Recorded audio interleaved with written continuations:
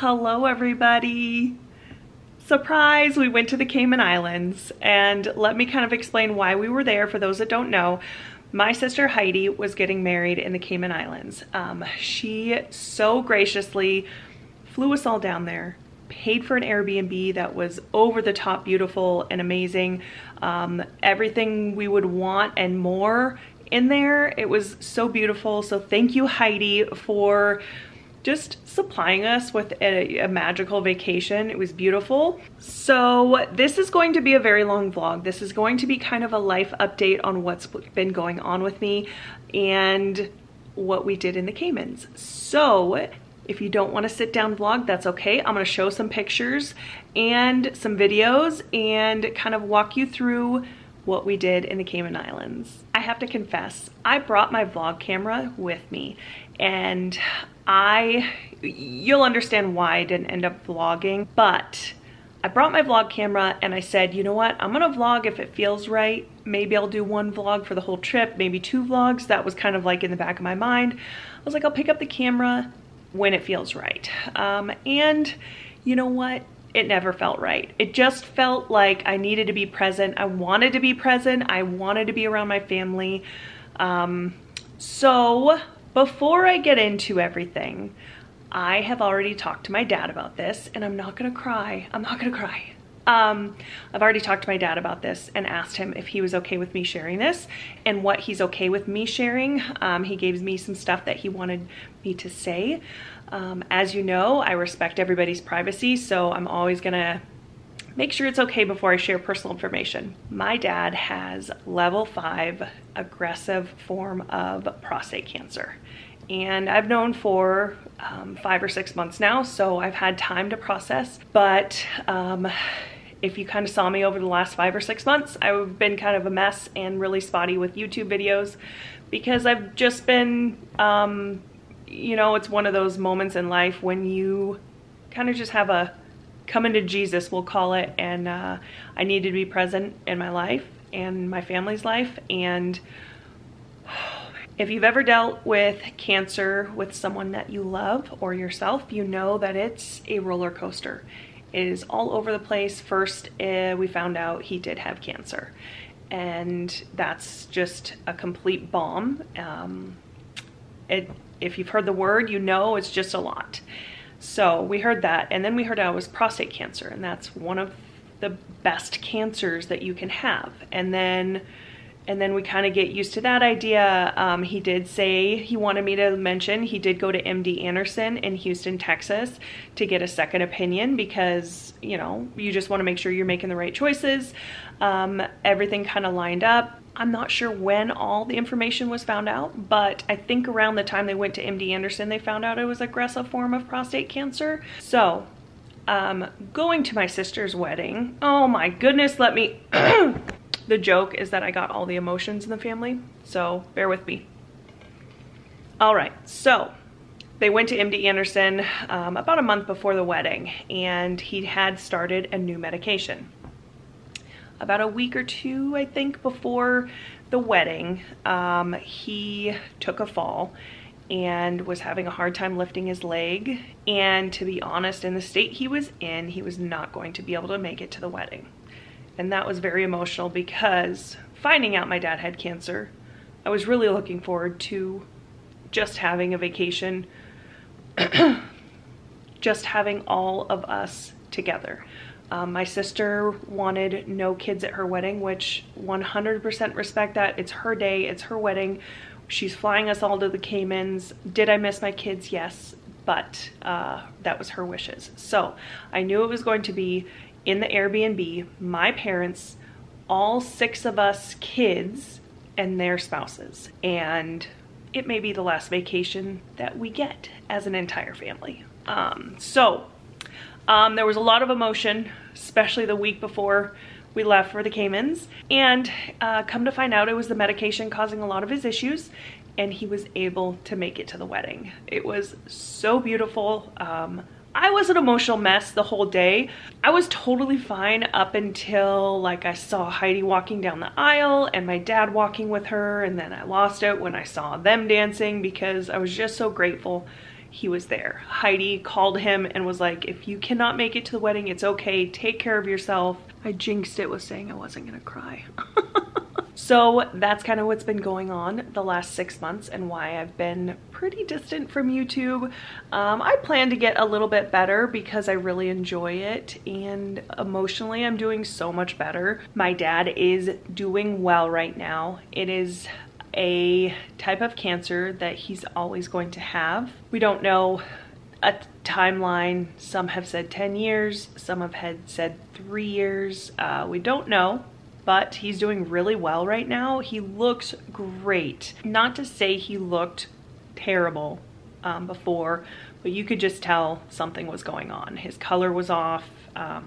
He was losing a lot of weight, and now he's just doing amazing right now. He's getting around no problem. He's getting his blood sugar under control. That was one thing. A lot of the medication has messed with his blood sugar. He is diabetic. He's always been able to control it by what he eats, but because of these medications and the treatments, he did say to tell you guys there's no talk of chemo at this time because his numbers are starting to come down. So as I said, my sister flew us all down there, and because she used a travel agent, it ended up being cheaper for Lance and I to fly first class. We were the only ones in our family.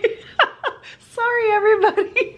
But we were booked different because of Lance's schedule. We didn't get to fly with everybody. We flew the next day, and so we got to experience first class. We were like children on Christmas. It was so exciting. We got little warm nuts to eat, and I was like, oh my gosh. I was so shocked when they were warm. I was like, what in the world is this? We got to have mimosas. I had a glass of wine. Like, it was everything we could hope for in first class. It was so fun experiencing that with Lance. We've never flown first class together. The last time I flew first class was in 2020, I believe, when Landon was going through everything. My parents booked our ticket to Anchorage because they wanted to help out. They had airline miles or something, and I think they ended up paying out of cash, but I think they told me they had airline miles so they could book it, but I'm pretty sure they paid for it directly. But they bought us first class tickets to Anchorage, and so it was only a 40-minute flight, and that felt so fun. Anyways, that was a lot of fun to experience with Lance. Going into this vacation, as you know, it's been a very stressful last 6 months or so. And so I told myself I'm going to relax. The kids were staying with their aunt and uncle and a friend of mine. Shout out to Tyler and Brenda and Michaela, because you guys are amazing, made it possible for Lance and I to go on this trip. Thank you. So told myself I was going to enjoy this trip. I was not going to worry about the kids. I had everything set. I had all the kids' medical forms filled out with everything going on with them, all the information, my phone number, Lance's phone. I mean, everything was filled out. If something were to happen to the kids, it would be just fine. Broken bones, fixable. I made sure everything was taken care of as much as I could, and I just had a good time. I relaxed. I couldn't tell you the last time that I was that relaxed. I want to say probably on our honeymoon 15 years ago. Lance and I have not taken a trip together, like a real vacation alone, since our honeymoon. And so it was, we just didn't have a lot of money when we first got married to like go on trips. You know, obviously we made our honeymoon happen, but just didn't have a lot of money. When you're newlyweds and you're young, it's just survival. And then we had kids, so then you really don't have any money. Anyways, after flying all day, we left at 4 p.m. Alaska time, and we got to the Caymans 12 p.m. the next day, Caymans time. So it was at 8 a.m. I think it was 12:30 when we landed, so it was like 8:30 a.m. Alaska time. We were absolutely exhausted. We flew from North Carolina to the Caymans, and the stewardess was like having fun with us, and he's like, oh, you guys have some mimosas, and we were like, oh my gosh, we're so tired. Like, we were sickly tired. I took like 2 bites of my beautiful breakfast that they had. It smelled amazing. It looked amazing. I had some fruit and like one of the scones. Could not believe the quality of food in first class versus what you get in coach. What in the world? It was like what they used to have, I feel like, back in the day.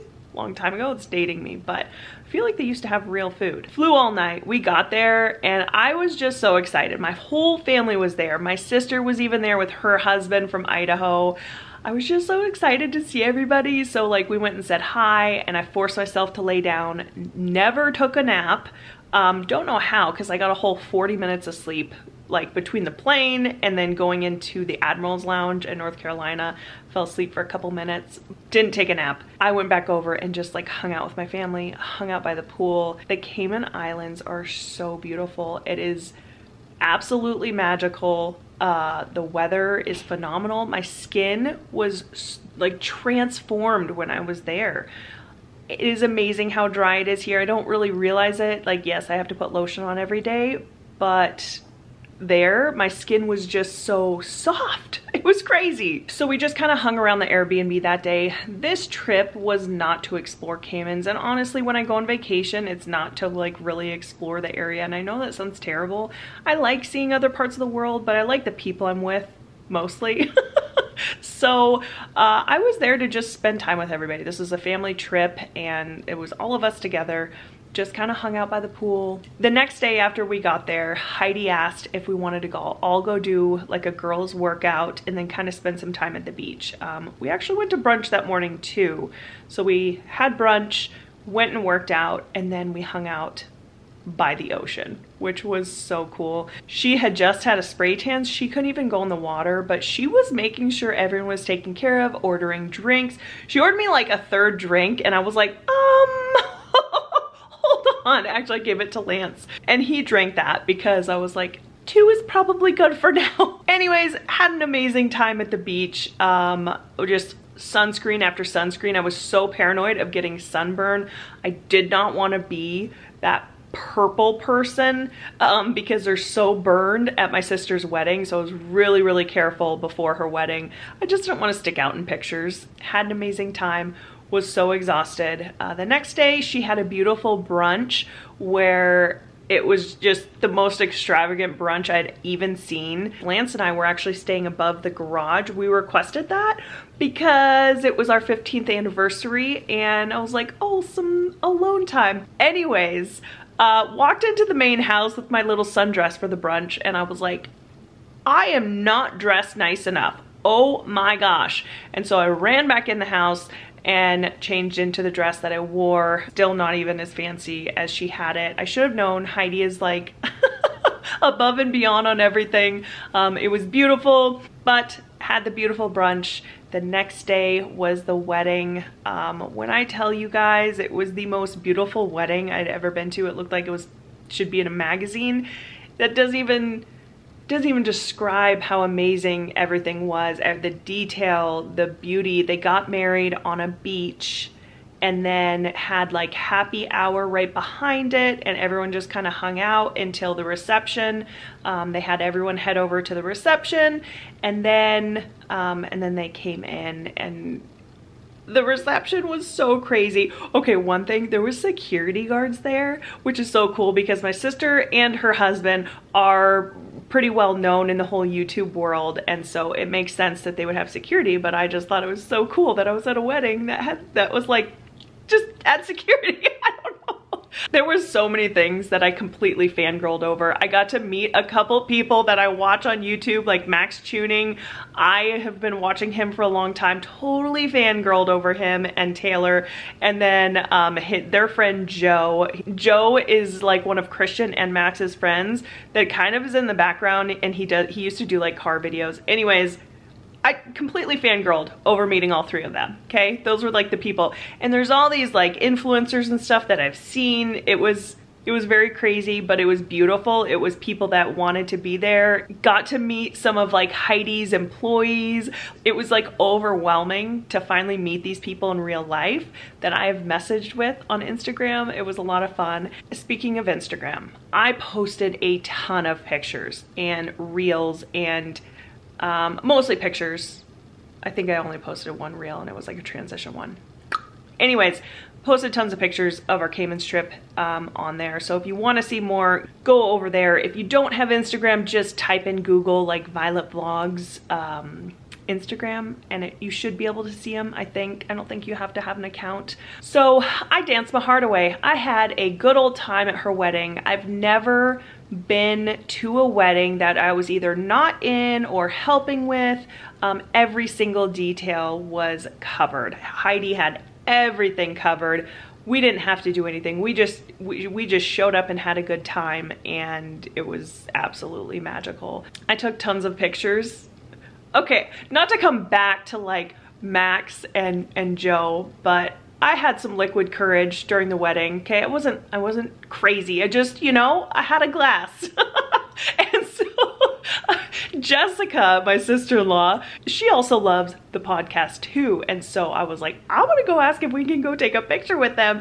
They had like a photo booth set up where it was printing out pictures, and so I got to take pictures with them, and loved that. Then the next day, my sister had a beach day where she just wanted to hang out with everybody.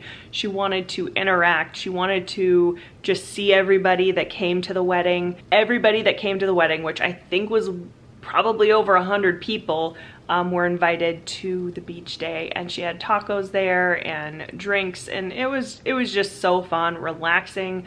My dad got in the water, which was really cool. We got him in the water, got a picture of all of us with Dad. The entire trip was just beautiful. Like I said, I was gonna vlog when it felt right, and it just never felt right. It was so good to just hang out with my siblings. Kind of felt like we were kids again, because none of us had kids there. It was just all us adult children without our kids to have to worry about, without them worrying about being in the pool or the water or anything. We could just relax and hang out with each other. Almost every single night, we just kind of hung around the table outside of the Airbnb because it was warm. My dad liked to keep the house so cold. I think it was like 68 degrees in there the whole time, which was really nice because we're all, you know, thick-blooded. So on TikTok, I saw these cards, and because of everything that is going on with my dad, I bought them. They're cards of questions to ask your parents or your grandparents. And they are questions like, what were the toys like growing up? What was your best friend like? Who did you hang out with the most? What was your first job? What was your style like in high school? I mean, just a lot of fun questions. There's a lot more in detail questions in that, but those are just ones that are like popping into my head. But just really fun cards. So we asked my mom a bunch of questions one night, and I don't think I took any pictures or videos or anything. It was just us hanging out, and she got to answer all these questions. I mean, we were out there, I think, until midnight, which is crazy late for my mom, first of all. She's like a 9 o'clock bedtime.